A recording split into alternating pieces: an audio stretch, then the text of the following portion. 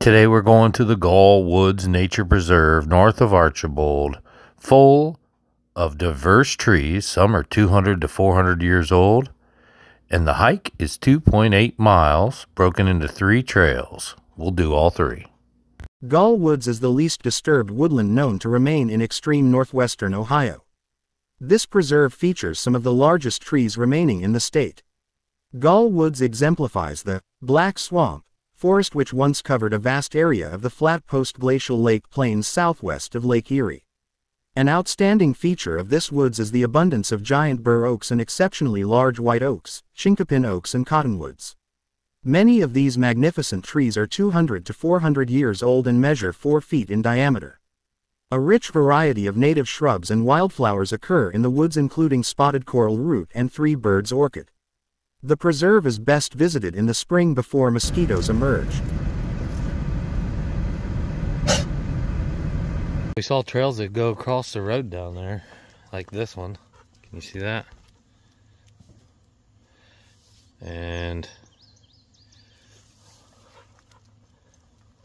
there's nobody here. It's very quiet. 2.8 miles. Takes about an hour to get through the trails, but there are some additional trails you can go on. I'm not sure if we'll do it or not. It closes at dark. It's about 4 o'clock. I don't know, but we're gonna have fun either way. It's pretty.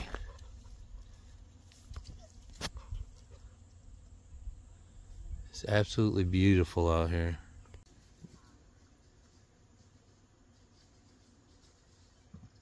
Something running back there.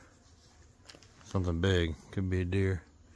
But the reviews online said that they loved the fact that there were all these signs around talking about what different trees and flora there is. And this is a yellow buckeye.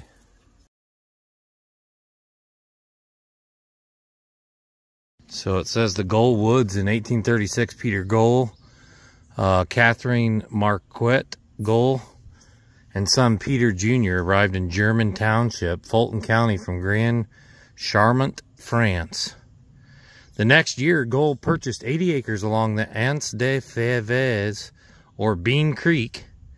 It sounds so much better, Anse des Fèves, than Bean Creek. From the General Land Office in Lima, Ohio. The creek was renamed the Tiffin River for Edward Tiffin, Surveyor General, Senator, and Ohio's first governor. The Goll farm grew to more than 600 acres. So this is the forested remainder of the Great Black Swamp. Goll Woods was named a National Natural Landmark. Also in 1974, the Goll Homestead was listed on the National Register of Historic Places in 2005. Here's the rules.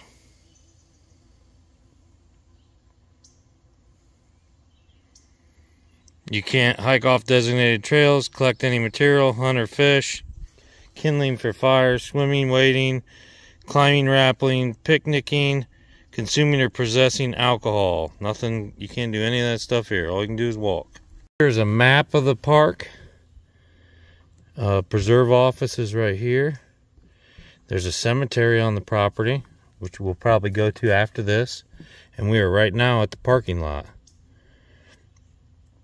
So it looks like we're going to go through, I'm not sure.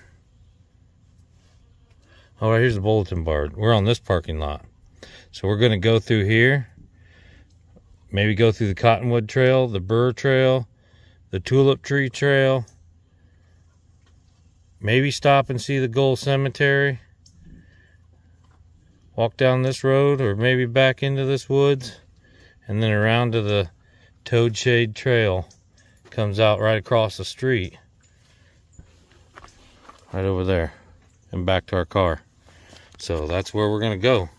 May take us an hour, might take us an hour and a half. We'll see. Here's a Virginia creeper. Well, the vine is.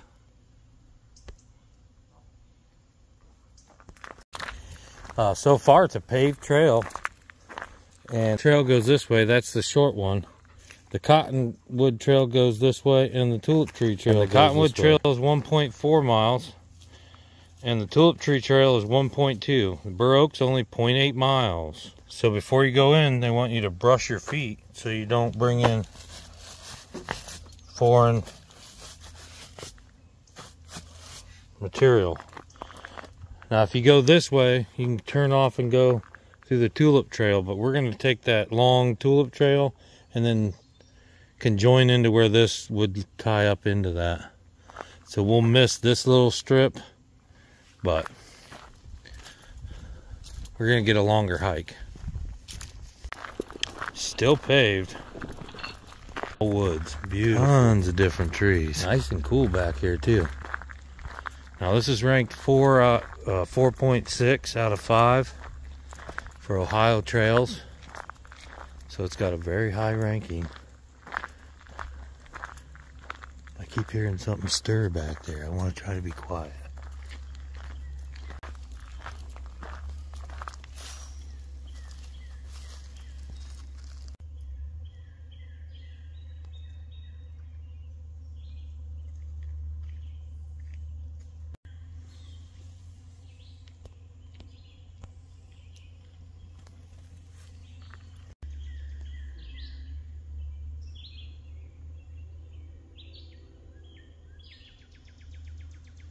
Woodpecker community.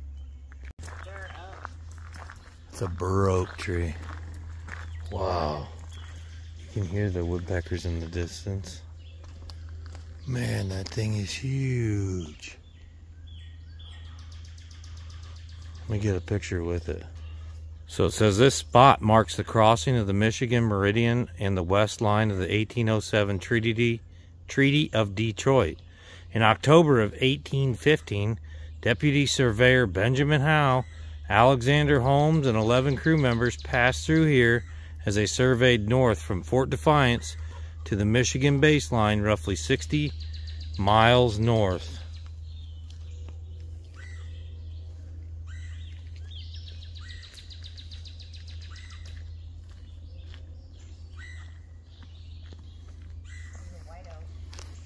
Two more giant trees, a white oak, just humongous. White oaks. Both sides of the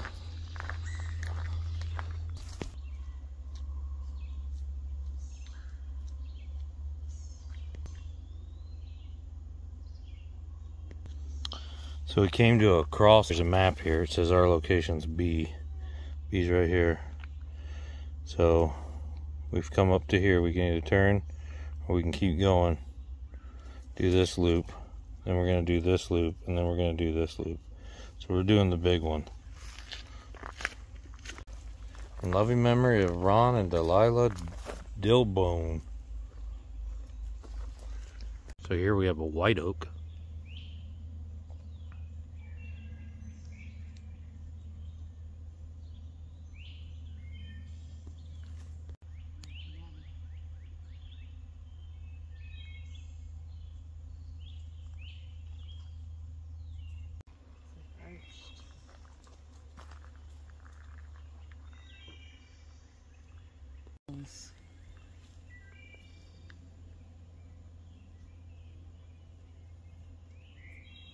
Ferns in there too.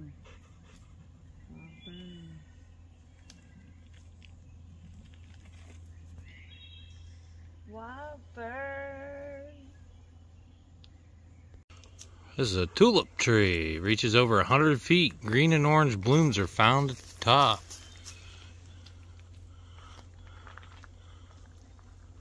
It's a tall one.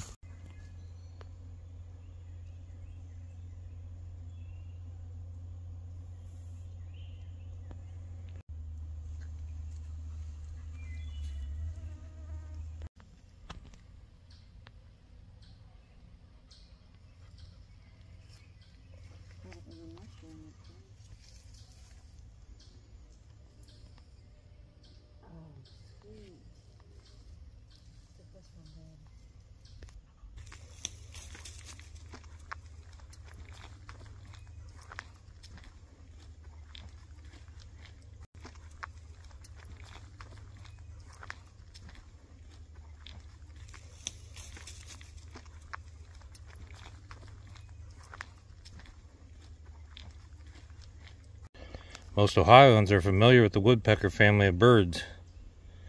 These birds have stiff tail feathers, strong claws, short legs, and that allows them to swiftly climb up trunks of trees.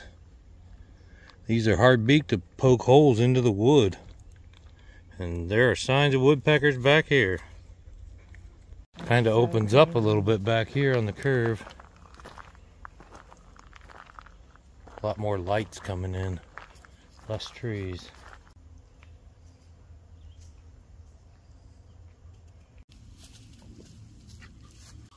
Right here we have a sugar maple. It says the American Indians showed pioneers how syrup and sugar could be made from this clear sap of this tree in March.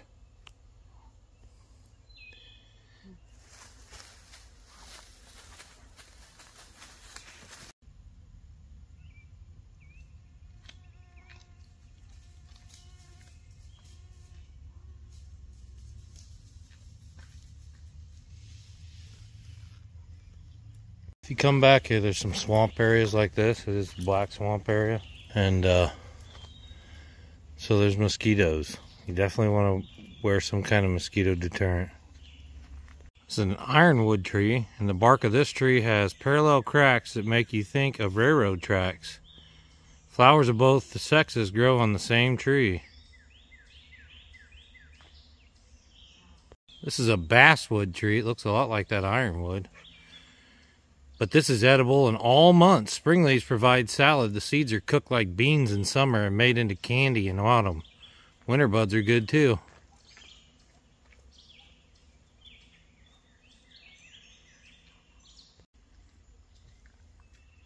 Mammoth tree that's down. It's huge.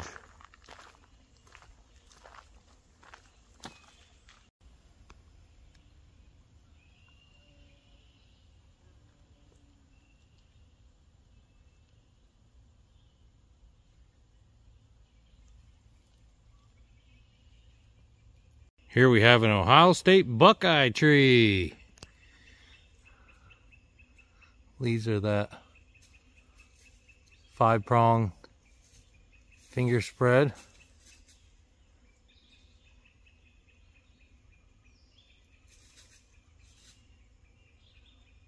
The brown nuts aren't edible.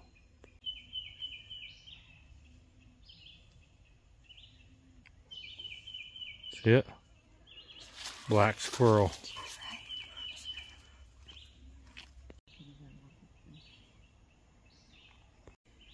There's a chipmunk running around right here.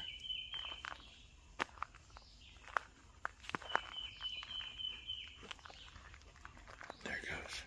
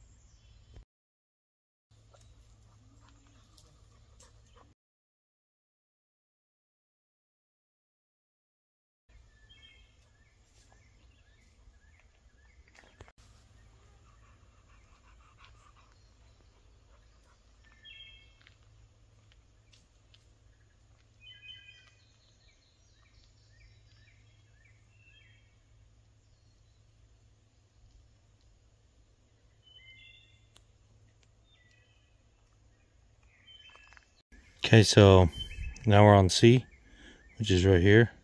We're on B, we just did this whole part.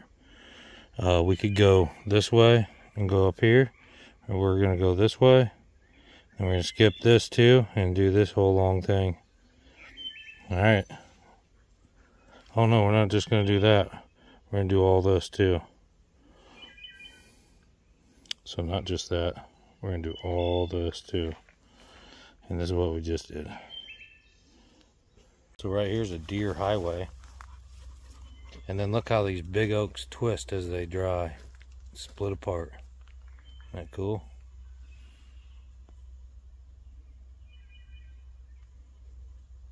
This is an American beech tree, and a decoction made of soaking the leaves in warm water is useful for treating burns and frostbite. There are 2 nuts in each pod. Bark looks like this. Oh, somebody's cut into it. Sad. Now this is an oak as well, but it's called a Chinkapin Oak. And the Chinkapin Oak is a spreading tree that is native to the greater Midwest, ranging downward in the deep south. You can pause this and read that if you'd like. So in this dark woods, you can see light right here in front of us. And look, there's one little flower growing in the light. Now, right across from the Chinkapin Oak, we're back at the other side of this like turnaround at the 815 Michigan Meridian crossing, where they walk through here and mark this spot. Here's a log that they cut off the side of the trail, and look how big it is compared to Tammy. I can see a building through the trees. I think that's the upkeep office.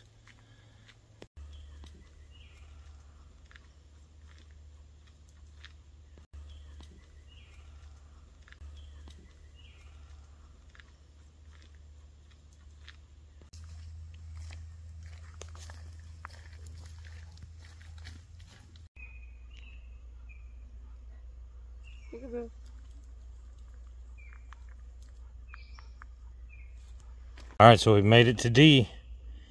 Next stop is E, F, and then we come back out to that parking lot we were at. So E, F, and then A. So this is the tulip tree trail that we're on now. And just so you know, we were on Burr Oak Trail. The one prior to that was Cottonwood Trail. And we started out on Burr Oak, kinda. This is Burr Oak, and then Cottonwood, Burr Oak. Now we're on the tulip tree, and then we're going to go down Toad Shade Trail, and it's the longest one. The trail picks back up right over here, and I think right down there is the graveyard. That's where our car is, isn't it? Let me check the map. Okay, so Tammy's correct. The car's right down there. When we get through to the other side of this tulip tree, we go across another road, and that's where the graveyard or the cemetery's at. So we'll check that out as well. There's some history there. So it must flood over here some, because there's some boardwalks set down into the trail. I think that these could be slick if they're wet. So yeah, they're slick now. Be careful, but it'll keep you out of the mud. So this is a giant shagbark hickory. See some of the shag coming off. You can read about it there if you'd like. Pause here, you can read it. So some things that people see here in the past are those big brown millipedes, salamanders, tree frogs, and then all your normal woods. Now look at this. There's a couple burls on this tree that are pretty. Check this out. Look at that big old burl. Almost looks like a heart. So far, it's been completely dry, although people say it gets a little wet and muddy. On this tulip trail, we found a couple, that's the ones with the boardwalks, found a couple soft spots. But all along this trail, you'll see different types of mushrooms everywhere growing out of this dead wood.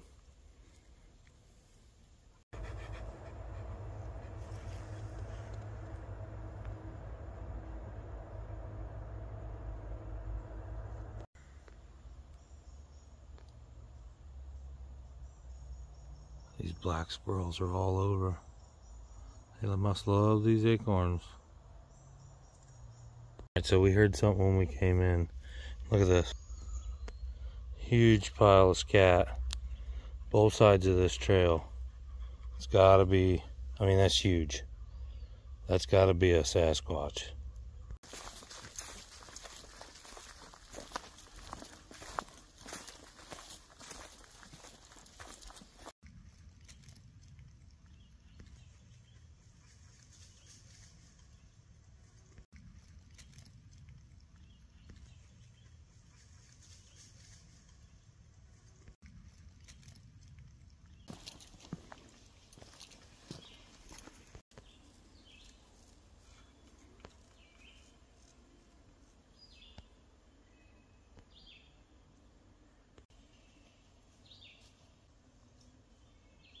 Couple big rocks.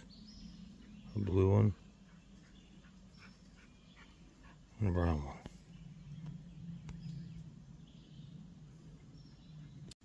Here's one closer to the trail. Look at this massive burrow. Huge.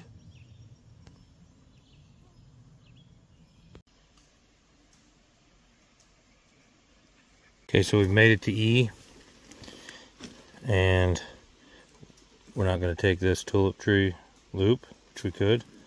We're going to go up this way. Here they're talking about some of our Ohio spring wildflowers. There's the spring beauty, the large flowered trillium, the bloodroot, and the marsh marigold. If you'd like to read the rest of that, you can pause now. All right, on to Toadshade Trail and then back to the car.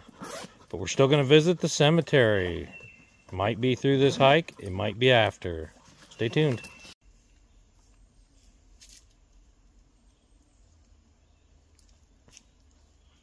So this trail in front of us goes to the parking lot, and this one continues to Toadshade Trail. If you come in from this parking lot, you go right to Tulip Tree or left to Toadshade.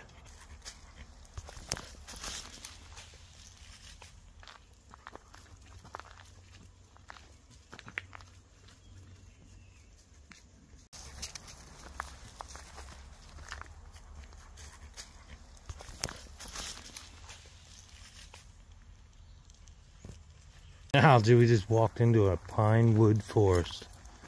This is why they call it Toadshade Trail. Beautiful back here. I feel like Robin Hood.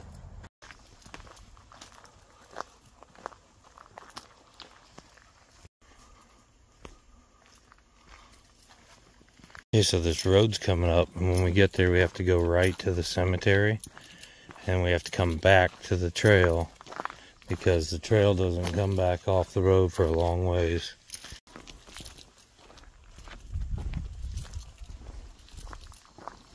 So the trail picks up right up here, but the cemetery's down around the corner. You can see it from where the trail starts. A big birch, man. Some big trees back here. Here's the other half of Toadshade Trail, and the cemetery's right across the street.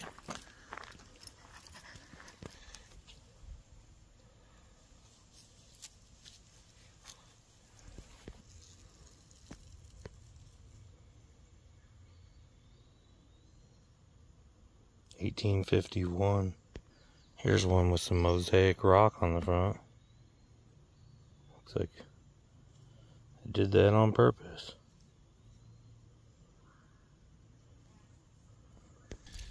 There's kind of a path, walking path right up the middle. There is no driving path on this cemetery. Here's some Goll. John and Catherine Goll, 1832 to 1896. Catherine lived to 1906. There's a Henry and F.E.D. Goll. Marilyn C., wife of John C. Goll. And these are all Goll kids. All the way down. Yeah, there's a Goll there. Rest in peace, Empton baby. I love how the hill kind of exceeds to the older grave sites. There's a Goll there, and at the top of this hill there's another Goll, and then there's some Jollards over here, and there's a mother with his mom.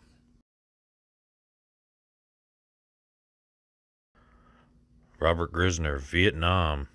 And this bench, this is cool. And this bench is in memory of the Goll homestead from 1837 to 1966. We'll get a picture from that.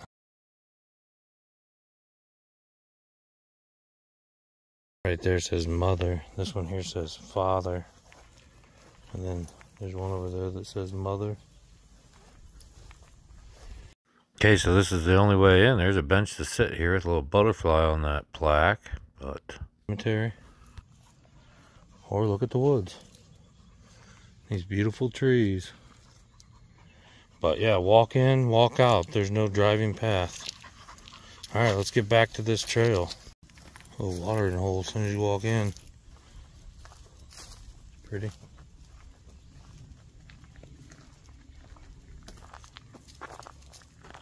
Toad shade trail. Maybe we'll see some salamanders. That'd be cool. Another watering hole right there.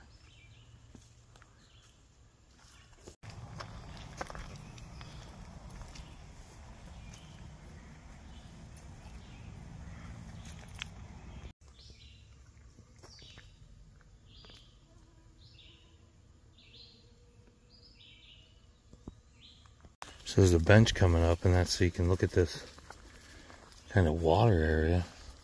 It's not a creek or a river, it's not flowing. It looks like it stays wet all the time.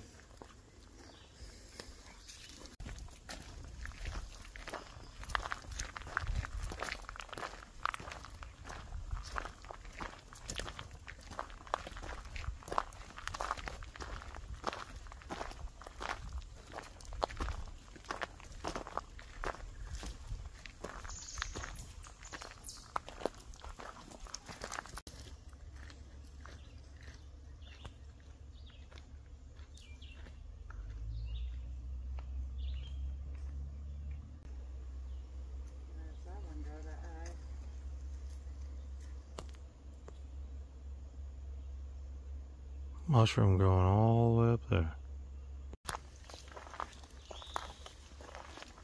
Over that crest there is a creek.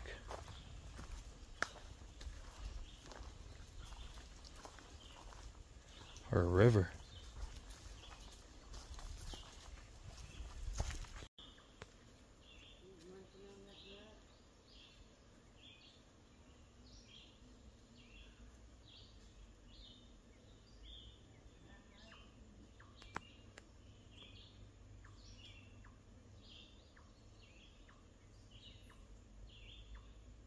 You can see the river real well.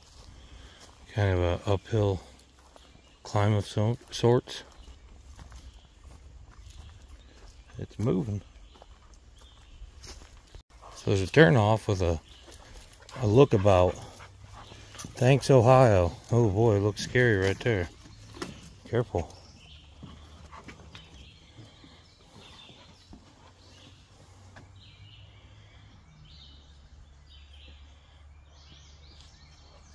Nice. And this isn't far from where we're going to go out to the parking lot. So if you just wanted to come this far, this would be easy. Alright, so we're coming up to the end of the trail, I believe. Oh no, we're just crossing the road. Good deal. We got a little further to go.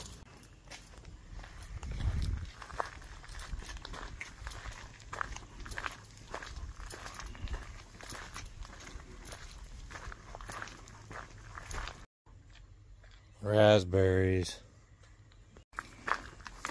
Got a tangled tree archway. Go under.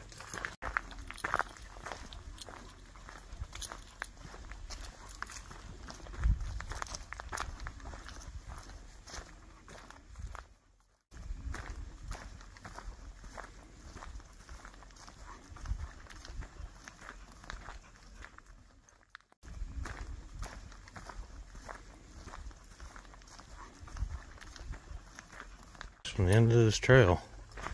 So we hope you enjoyed this. This is the Goll State Park wilderness area and trails. It is just a walking trail, 2.8 miles if you do the long one. So we just walked 3 miles. We hope you enjoyed this. Beautiful area. It does get a little wet. part of the trails are broke up into 3 sections. Part of the trail is a lot easier and kind of rock, you know, has solid rock down, but none of it's paved.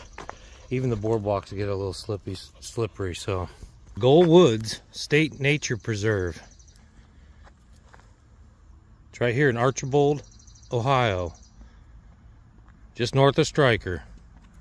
So the Goll Nature Preserve in Archibald, Ohio was a wonderful time. Great walking trail, beautiful views, and dynamic flora and trees you probably won't see anywhere else. And I love that they have a buckeye right out front. The huge white pines and the other pines that were throughout this woods really made it a unique experience.